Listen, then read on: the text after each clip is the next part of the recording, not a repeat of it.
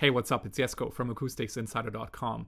I want to talk about a myth that gets spread around a lot, and that is that if you reduce the volume, if you work at a lower level, you'll actually cut out the room. You'll be able to hear better because you excite the room less, and also it'll have less of an impact on what you're hearing.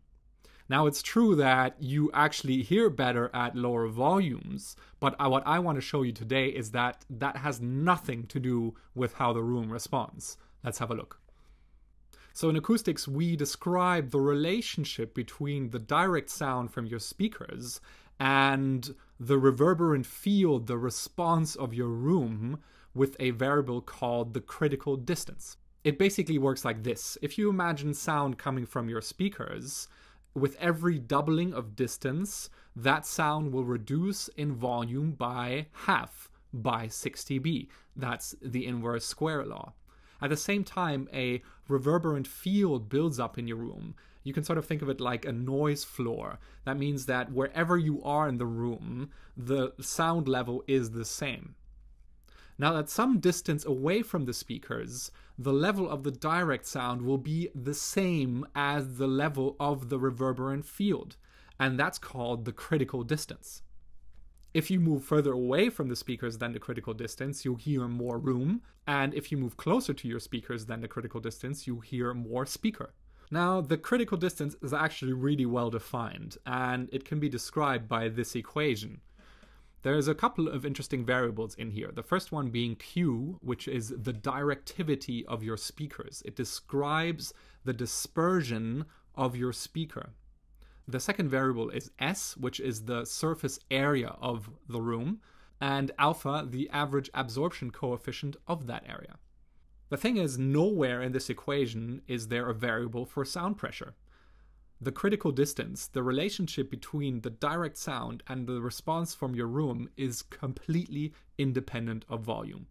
And it's easy to imagine, if you increase the level from your speakers, the direct sound increases, and at the same time, the reverberant field increases in level. The critical distance, the relationship between the direct sound and the room, stays the same, no matter what volume is being played into that room.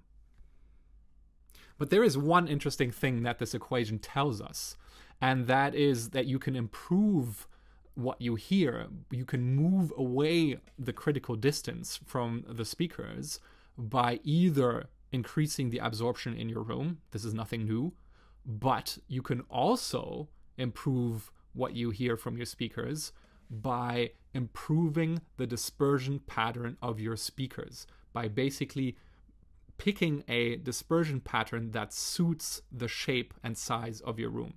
And in fact, there's an entire industry built around this. It's called live sound, PA systems. These guys build sound systems that have a dispersion pattern that is suitable for the space that they're playing in. That's how they can get away in having good sound without acoustics in the room. And this is funny because in the studio world, with studio monitors, anything everybody ever talks about is getting a wide dispersion pattern from your speaker. And I don't think this makes much sense, to be honest.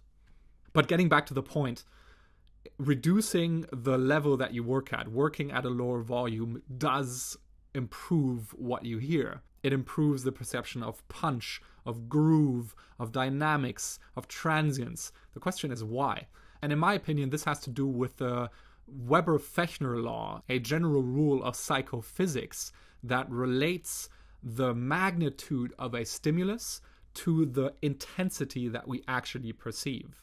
What this shows us is that the higher the volume gets, the less sensitive we become to volume changes.